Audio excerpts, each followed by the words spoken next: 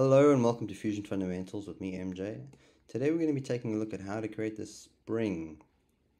So I saw a video on YouTube with something similar, and I thought let me do one.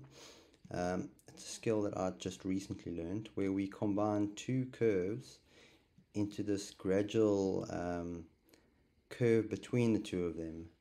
So that's why we've got this nice smooth curve coming out of the spring into the hook. So follow along and see how you go.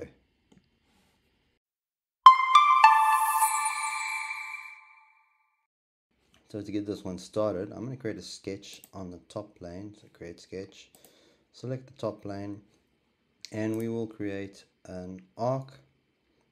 You can use center point or 3 point. It's really up to you.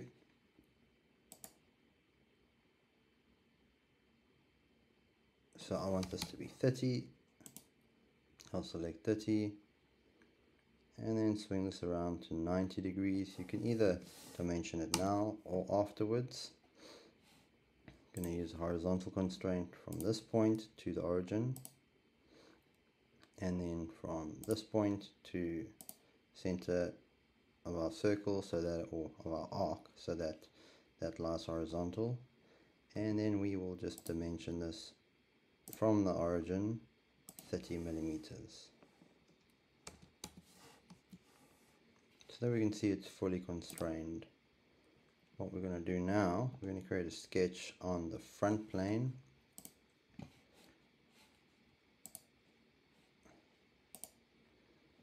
Okay, and we're going to go center center point arc. We're going to start off at the origin. Let it snap to the origin there. It's going to be 30 millimeters. So you'll see it coincides with that one there, and it's going to be 90 degrees. So now that is also fully constrained. What we do next, something I only recently learned. I'm going to create a sketch on this front plane again. But we're going to go and use something in the Project Include menu called Intersection Curve. So here we highlight the two curves that we want to use, and it creates a nice intersection there for us. So we got this curving down from that point. Now if I turn off my sketches, those original two, we're left with this. So what I want to do now is create a new plane. So I'll construct a plane. It should be 60 millimeters. You can type in 60, or you can say extend to object and select that. So there you see it's 60 millimeters. Okay, now on this plane, make sure we selected the right plane. I'm going to create a circle from this. It's going to be 60 millimeters. One way to just type in 60, or I could say P, project this point, and we could have our circle snap to that projected point.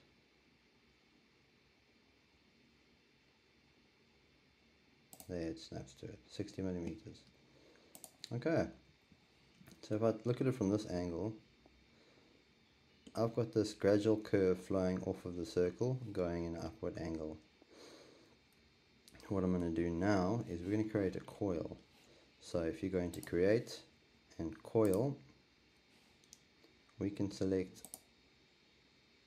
this center point there, and I'm going to make it 60 millimeters. So it's the same diameter as our circle.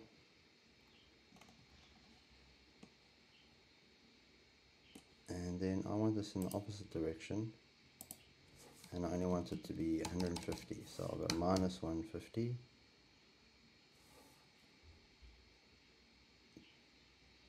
Diameter 60.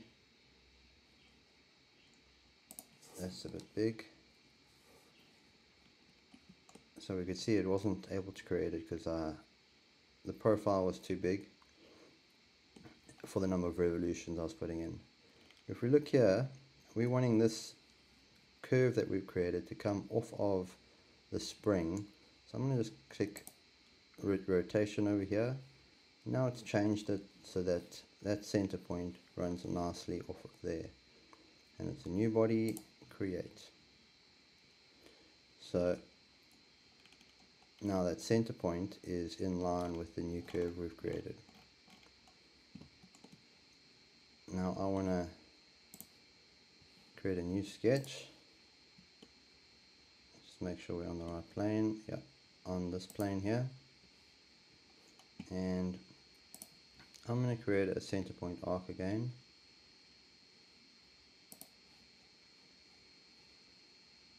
I'm just going to project this.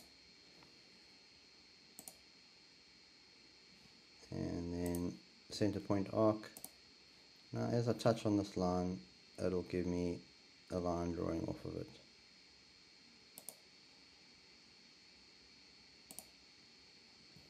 So I'll drag this around. You drag this as far as you want your hook to go. If we had a technical drawing, we'd draw it according to that specification. So now I'm just dimensioning this. It's already on 30, so that's perfect.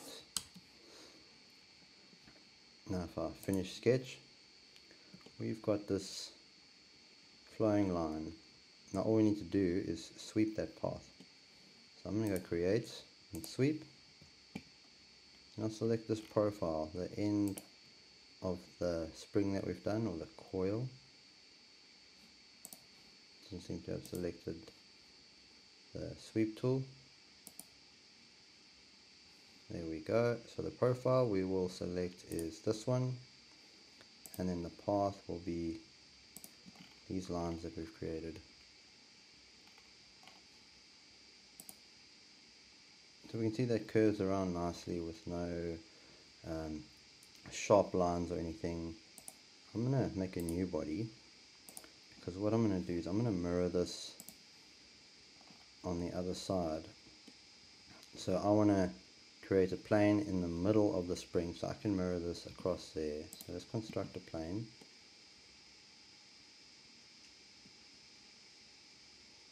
So this plane is 60 millimeters from that point. So if I go 60, I will be at that origin. I want it to be 60 plus 75, because that's what I made. I made my spring length 150, I think. Let me just double check that. So you can go into your timeline over here, just double click on your, yep, there we go, I made the height 150.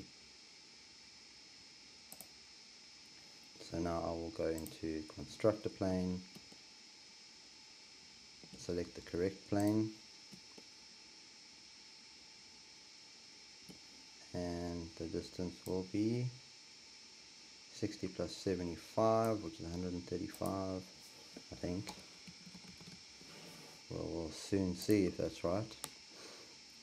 And we can just mirror, I'll go mirror tool, and select this body. Now we selected the object we want to mirror. We then select the mirror plane. Okay, so I did my maths correctly. I can see it's sitting there nicely in line. Also a new body. What you see now, it is an exact mirror, and it's actually the coil is in the wrong direction. So what I'm going to do is actually mirror this again, but around a different plane. So if I click mirror, I'll select this body, and then the plane I'll select will be this plane. So I'll just make that a new body, or else it'll join it to the body we've mirrored. So now if we go into bodies, you can see I've got that new body, I've got that one, and then the spring and the other head. What I'm going to do now is I'm going to combine them, select the three bodies, and now it's putting it into one body. I'll just rename this spring. So if we turn our planes off, let's turn the sketches off as well. You can see we've got a lovely spring. It's got a nice gradual curve that turns into this hook. If we didn't have that, we would have had sharp edges here, which isn't really what a spring looks like. So I hope you enjoyed the video. If you did, please don't forget to like and subscribe. If you want to leave a comment, you can do that in the comment section. If you want to get in touch with me, you can email me at fusionfundamentals@gmail.com. My email is in the description. Until next time, bye.